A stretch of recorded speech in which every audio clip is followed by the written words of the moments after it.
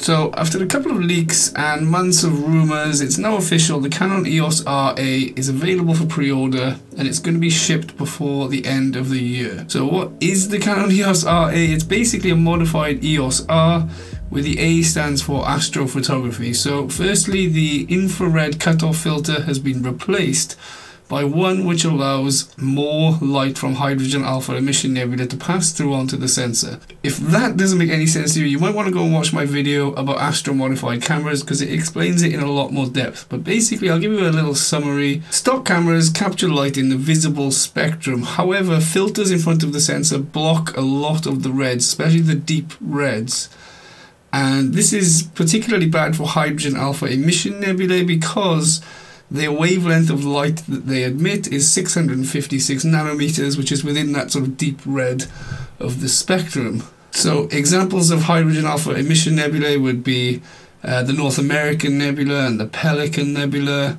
And in the winter night sky, you've got the Orion Complex, you've got the California Nebula, the Rosette Nebula, and you'll see they all have this sort of deep red, almost pinkish colour to them, which gets filtered out by most stock DSLRs and mirrorless cameras. So the EOS R has a different filter in front of the sensor, and it allows the light of those objects to pass through, and Canon claims it has 4 times more sensitivity in the hydrogen alpha. The other difference, and the only other difference between the EOS R and the EOS RA, is a 30 times digital zoom in live view, so you can focus a lot better on the pinpoint stars. So this is a nice welcome feature. But it's essentially an EOS R with a different IR filter that allows hydrogen alpha light to come through, and 30 times zoom for focusing on stars. So let's check out the price.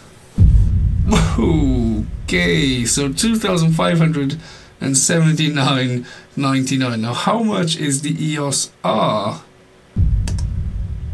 $1,949, £600 cheaper, and the EOS R comes with an EF adapter, so you can use all of the old Canon lenses. It doesn't appear that the EOS RA comes with any adapters for your old lenses, and it's £600, or if you look at it this way, without the adapter, it's £800 more expensive. That's really not justified. It's just a slightly different filter inside an EOS R, and it's £800 more expensive. Like, I can't see how that's justified. There's no other differences. You may as well buy an EOS R and send it to a company that astro modifies and save yourself quite a few £100. Or at the very least, at this price point, they could include the adapters so you can use EF lenses. Or Siemens, it's an astrophotography camera, they could have included an RF to T adapter, because a T mount will allow you to mount the camera onto a telescope, which is largely what they touted it for, but you have to buy the T adapter separately. It doesn't come with one.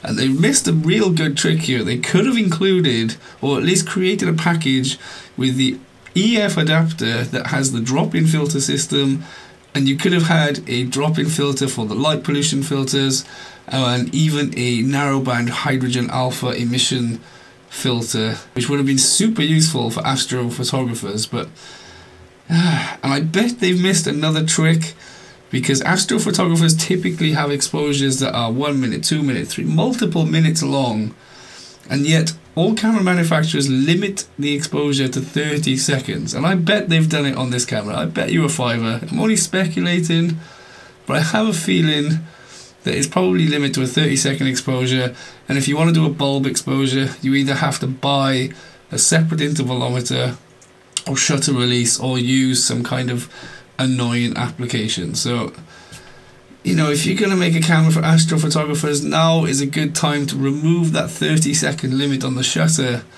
and just allow us to choose whatever shutter speed we want. But Canon, I was so excited for this camera, and it's still a very exciting camera, but that price tag has just ruined it. Like, I used to shoot with the Canon 60, and I was very excited for the 60 Mark II, and again, Canon have made me feel like a 10-year-old boy opening a box on Christmas Day to find a dead dog. And this time, it's a very expensive dead dog.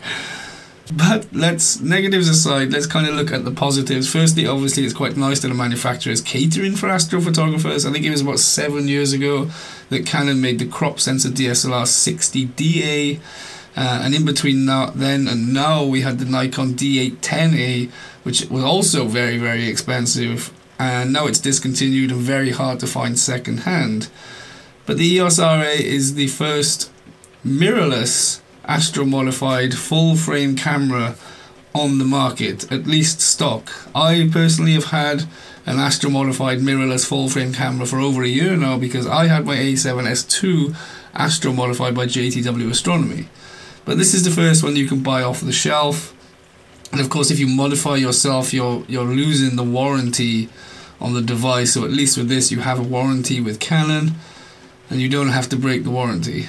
I also quite like the settings dial on top, the little screen on top to tell you what settings you're using. That's one thing I really miss when shooting with the Sony system. And of course the fully articulating screen is going to be super useful, especially when using telescopes, because you quite often find the camera in very awkward positions, and it's nice to have that articulating screen. So I mean, it's still a very exciting camera, but that price tag really just feels so unjustified, and just feel like, I mean, it's almost insulting. They're just really taking advantage of the astrophotography community, and I don't know, I still want to get my hands on one. I still really want to try one out. At the very least, Canon doesn't mess with RAW files. The Sony cameras that I use have a spatial filtering on the RAW files, which you cannot turn off. And this can sometimes lead to a very peculiar star color and just a very interesting noise pattern. But at least with Canon, the RAW files are completely raw. They're untouched and uncompressed, and there's no filtering or anything applied to the RAW files.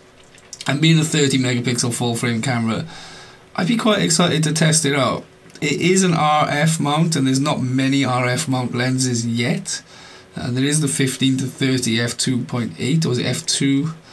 Which does look quite promising, but of course you can use all the old Canon lenses if you have the Canon EF adapter, which doesn't come included. But I don't know, you could buy a 6D for £500, and the Canon 6D is still holding its own against modern cameras. It's still a really good camera for low light photography and astrophotography, and you can pick one up for about £500 and send that off to be modified.